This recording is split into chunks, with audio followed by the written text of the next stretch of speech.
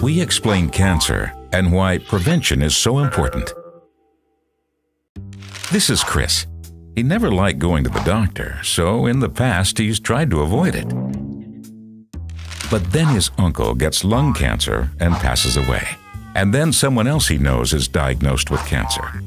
He starts to get really worried. What is cancer exactly? Cancer is one of the most common causes of death around the world. It happens because of a very natural process that's necessary for life: cell division. The human body consists of billions of cells. These multiply all the time. That's how we grow and replenish dead cells.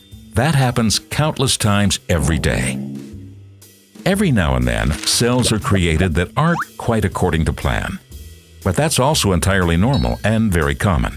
Most of those cells die off. But sometimes, if one of those mutated cells has an advantage over the others, it multiplies and can crowd out the healthy cells, kind of like weeds in a garden. These cells can form tumors, which can then scatter into other organs, similar to a dandelion that spreads its seeds across an entire lawn. That's called metastasizing. The more often the cancer metastasizes, the lower the person's chances of recovering. Cancer can appear anywhere in the body. The most common types are skin cancer, colon cancer, lung cancer, and breast cancer. It can affect any of us. The older we get, the more cells need to divide. That's why tumors appear in older people more often.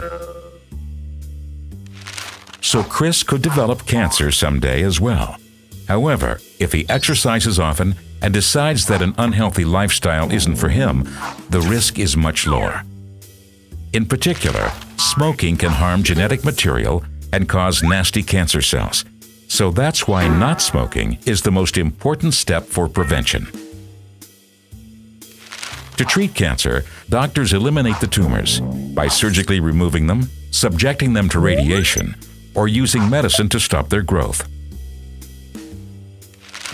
The options available and the success rate of treatment depend on the type of cancer, but also depend strongly on how early it's identified. That's why it's not just important that Chris refrains from smoking. He also needs to get the recommended cancer screenings. They only take a small amount of effort, and it's well worth it later for Chris and his family.